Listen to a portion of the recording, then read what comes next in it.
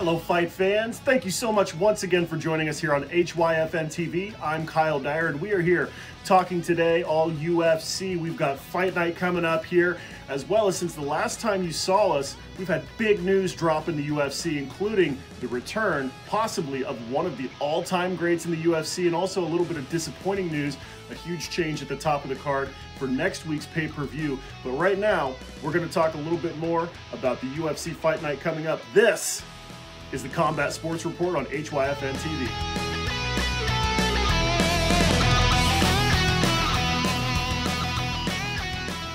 This Saturday, the UFC invades the Sunshine State as Fight Night will take place in Orlando, Florida, and the UFC continues to give us fantastic fights to close out this year with another card packed full of bangers.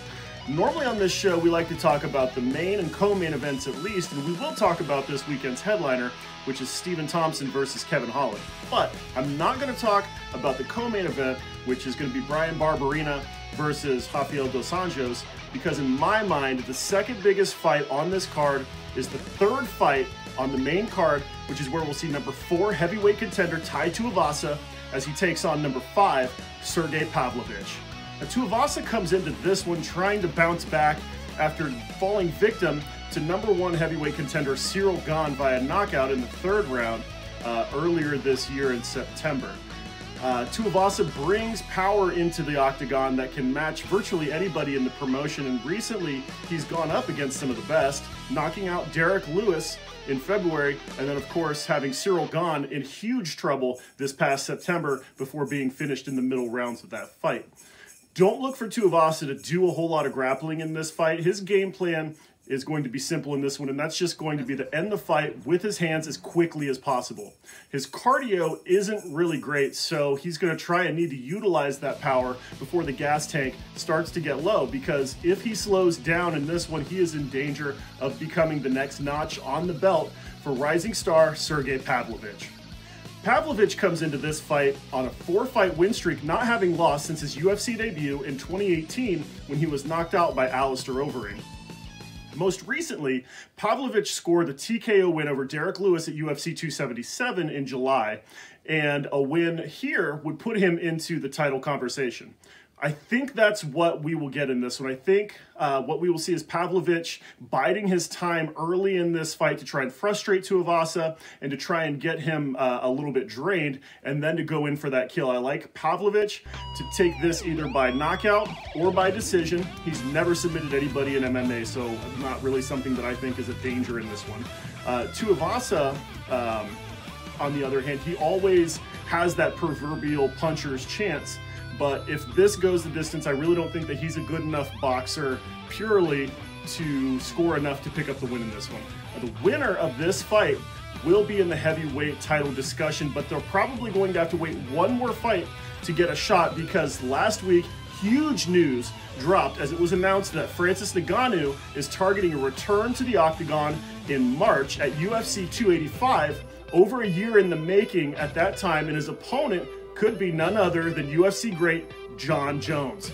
It's important, though, to temper our excitement when we talk about this fight and the possibility of it happening, because while this is a dream matchup for a number of reasons, like Jon Jones moving up to the heavyweight division for the first time, having the most complete skill set by far of anybody that Francis Ngannou has ever faced, there are still a number of hurdles that the UFC needs to clear before this is a done deal. Francis Ngannou still is in the midst of contract disputes with the UFC. Jon Jones has always had, those kind of legal issues in the past, issues with PEDs, even drug testing, that have jeopardized his fights. We've talked about Jon Jones coming back in the past, but those have never really solidified. So, really want to make sure that this one is inked and the ink is really dry on that contract before we get too excited about this fight. But the general consensus here is that both fighters are motivated enough to get the talks this far, so I'm hopeful that all of this is going to come to fruition. Be sure of one thing, we will keep you posted on this on the Combat Sports Reports as this continues to develop. The main event this Saturday will be an intriguing matchup between two fighters in must-win situations for very different reasons. as we see number 6 welterweight contender Stephen Wonderboy Thompson facing off with Kevin Trailblazer Holland. Thompson comes into this fight, again, as number 6, but he's kind of number 6 by default. Really, he has this rank because a lot of the guys in front of him lost. At least his losses have been to quality opponents. He lost his last 2 fights, both occurring in 2021, when he dropped decisions against current number 4 Bilal Muhammad and current number 5 Gilbert Burns. Holland, however, Kevin Holland is unranked in this matchup due to being still relatively new to the 170-pound weight class. Remember, he started his career at 185 in the middleweight division, but if Thompson loses this fight, he is in danger of dropping outside the top 10, and at his age, could mean being relegated to the dreaded gatekeeper role. So to keep this from happening, Thompson's likely going to follow the same blueprint as he usually does, and that's to use strikes that are unorthodox by MMA standards. He uses a traditional karate-type stance where he keeps his hands down low and kind of a side-facing stance, throwing strikes from all angles, using a lot of kicks, straight standing side kicks, low leg kicks in the same manner, and strikes with his hands that come in from different angles that MMA fighters typically don't see because he doesn't have a boxing background. He's a 5th degree black belt in Tetsushin Ryu Kempo, which is a striking discipline that usually is not seen in MMA, but Thompson is nearly a master at this striking discipline, which is why he's given guys so much trouble in his career. He fought for the welterweight title back in 2016 and 2017, both against Tyron Woodley, one ending in a draw, and the other in a decision loss. So he's been a championship level fighter in his career. He's trying to get back to that level. Kevin Holland, on the other hand, is going to try and counter that with his own brand of seldom seen striking in MMA, as he's a 2nd degree black belt in Kung Fu. I think that's how he's going to open this fight. He's going to use that striking to feel out Thompson's game, see where he's at this evening on Saturday. I don't think that's necessarily where his path to victory is for Holland. I think Holland is really going to want to use to dig into his bag of tricks and use his Brazilian Jiu-Jitsu game. He is also a black belt in that discipline and does have 6 submission victories to his name. A lot of those did take place earlier in his pro career, but he's had some in the UFC too. So I think that if Kevin Holland can get this fight to the ground and keep it there, he's got a chance to use the ground and pound to open up some of those submission attempts. Thompson is a good scrambler though, so he's going to do everything in his power to keep this fight off the mat and on his feet where he's most comfortable and where he can make it more interesting. At the end of the day, I think Thompson's style is more of a point striking style. Holland has more tools in his bag to score the finish, which is ultimately what I think is going to happen in this one. If the fight goes to the scorecards, it could go either way because Thompson is the guy. He's going to stay active. He's going to stay throwing and moving, and it's going to be difficult for him to get hit. But his chin has shown some aging, some wear and tear on those tires, so to speak. You know, he was knocked out back in 2020 and knocked out cold to the point where he didn't know where he was after the fight. So that's something to look for in this one. If Holland catches him, he could knock Thompson out. If Holland gets it to the ground, he could submit him or use the ground and pound to finish it. I really don't see a path to victory through a finish for Stephen Thompson. If he's going to win, it's going to be on the scorecards at the end of the fight. And 5 rounds is really a long time to hang in there with Kevin Holland, a guy with that many ways to beat you. So I think Kevin Holland picks up this win. I think he gets it done before it goes to the judges and picks up the win to break into the welterweight rankings. And now we're going to go ahead and take a look at the rest of the card. A lot of fights coming up on this card. Make sure you've got your snacks. Make sure you've got plenty of beer or soda or whatever it is you like to drink when you watch the fights. We've got 14 fights coming up on this card. Kicking off at 8 p.m. Eastern, 6 p.m. Mountain for the prelims, we've got a women's strawweight bout where Yasmin Jauregui will take on Estela Nunez. Moving on, second fight of the night in the featherweight division for the men, Marcelo Rojo versus Francis Marshall. Next up in the lightweight division for the men, Natan Levy takes on Genaro Valdez. Moving along, our first ranked matchup of the evening will be in the women's flyweight division, where number 13 Tracy Cortez takes on number 15 Amanda Ribas. Featherweight division for the men come up next. Darren Elkins squares off with Jonathan Pierce. In the lightweight division, Michael Johnson next will take on Mark DeKise. Next up, in the lightweight division for the men, Clay Guida versus Scott Holtzman. Make sure you watch this one in between rounds very carefully. Clay Guida is known for burping in between rounds. Pretty funny. Check it out on YouTube if you have a chance. Just look up Clay Guida burp. Very funny stuff. Next on the bill will be a women's strawweight bout.